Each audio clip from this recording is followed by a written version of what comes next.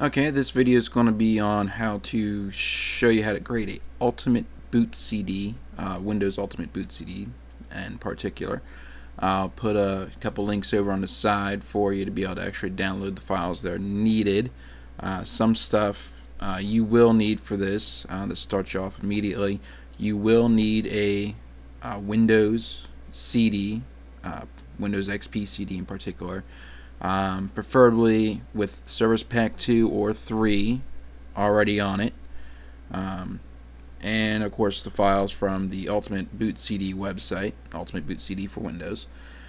And this series of videos, this is going to be part of a series of videos, I should say, on doing some spyware removal. I'm going to do these every once in a while, so one of the key tools I'm going to be talking about that you'll need will be the Ultimate Boot CD. So we're going to start with that.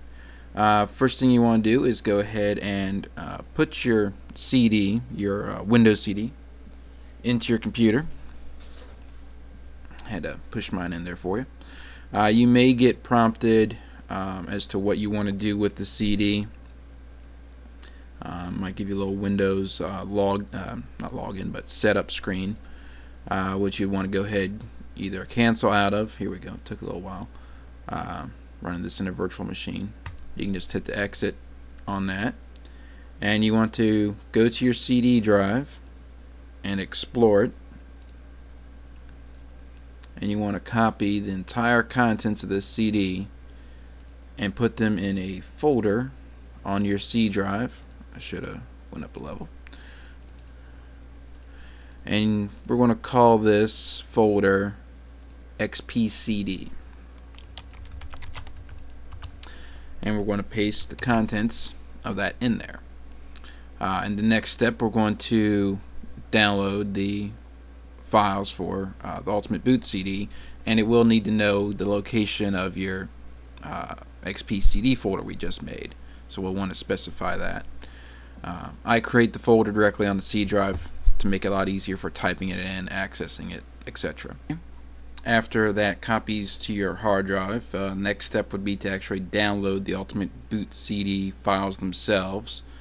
There's the website address. I'll put a link to that over on the side.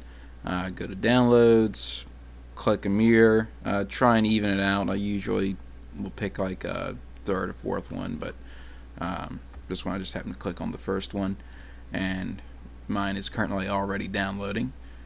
And give you a little bit of general information on it while I wait a little bit.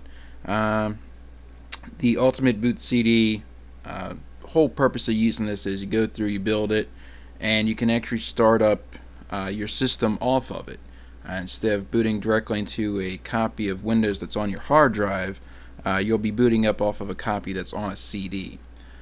What this will let you do is actually go through, scan your infected system with a known good clean copy of Windows that's on this CD, and then you can actually go through and remove the spyware before Windows can even start up.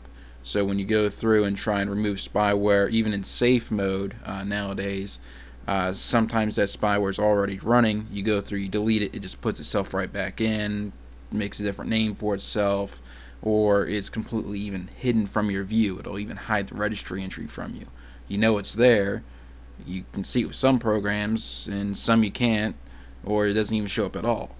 So booting up off of a copy of Windows that isn't infected will allow you direct access to the registry, the file system, all kinds of stuff. A whole bunch of tools are contained within this, mostly anti-spyware, virus removal tools, some diagnostics as well. And this can just save you a ton of trouble of trying to go through and remove something in a current infected version of Windows.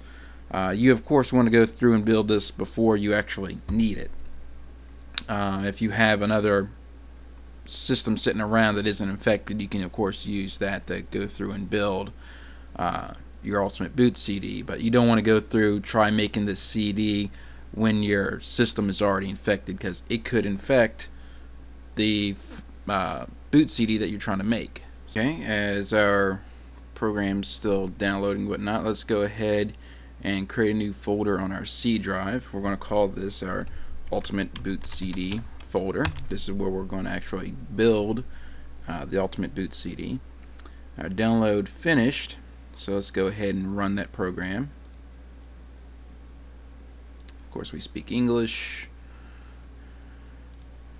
and of course you have to agree to terms basically telling you got to use it with a valid Windows license, other things in here basically telling you what it's about. I'm going to go ahead and change it to the folder I just made. I forgot that it does that for you here. And we'll do a next. Put on the start menu, next, install. After the extraction is complete, it'll ask, do you want to verify your files? Go ahead and do that. You can save yourself a lot of trouble if you go ahead and just verify your files right after you do the extraction, because otherwise you could have some files that were partly corrupt during the extraction, or something could have happened with the writing of it to your drive. Another thing that can also happen is if you have some antivirus software or something like that, it could have changed some of those files I was writing them to, because it might see some of these things as being viruses or spyware, but it's not too uncommon for an antivirus product to detect other antivirus products as spyware viruses, because they will have the signatures included within them. Okay, basically it tells you the integrity check went on through, and basically to start the build process to open up the program in the folder you just extracted it to. After going through acknowledging the extra information, it tells you that there's some small patch files that addresses between version releases. Would you like to check? Yes. Basically we want to go ahead and get any patches that are out there, so we can actually update our boot CD, make sure it's going to be the most current that it can be. Since I haven't got any message box, I assume it's either still running or it's not found anything. And apparently I can't click next, so it must be still running. I don't remember it being that slow on the check.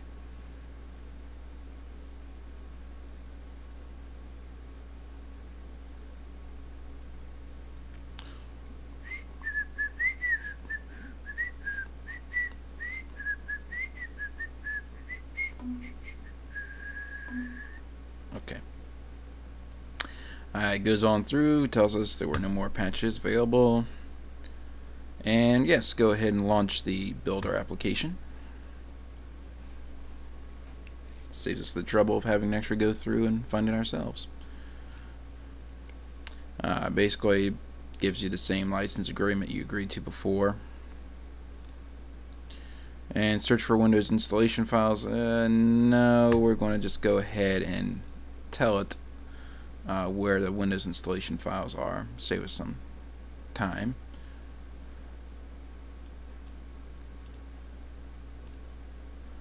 And if you want to include additional files, you can tell it to pick them out of a directory. That's good if you got some additional tools that you might want to run on there. Sometimes I like to put in there my anti-spyware tools, because once I go through and clean a system out, I want to save myself the hassle of having to go through and download my tools to put in there. So I'm going to do a quick jump edit so you don't see where mine are located on my server. Okay, I've got my files downloaded and in the folder there. It's basically just a zip file containing a copy of Spybot Search and Destroy, Hijack This, and a couple other utilities. And like I said, it's basically just something for myself, because I will be using this with my actual customers on site and whatnot. And basically I just use that copy already on the CD, so I don't have to go through download it again. So once I do clean the system off with the Ultimate Boot CD, I just simply copy these files onto the hard drive, and that way I don't have to go through and download them if they're on dial-up or something like that. It can save me a huge amount of time. So next step you want to do is go through and check the plugins. Go ahead and click the button for that. I like to go through and create an ISO image, so I just leave that as is, the setting that it's got.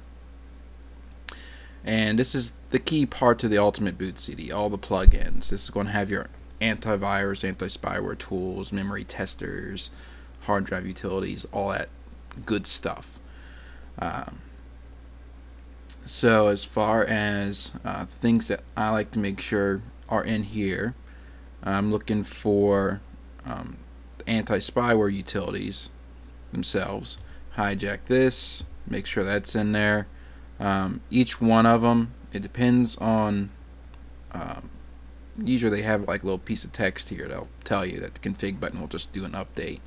But sometimes that config button will give you additional settings. In this case, there's nothing else for it. For hijack this.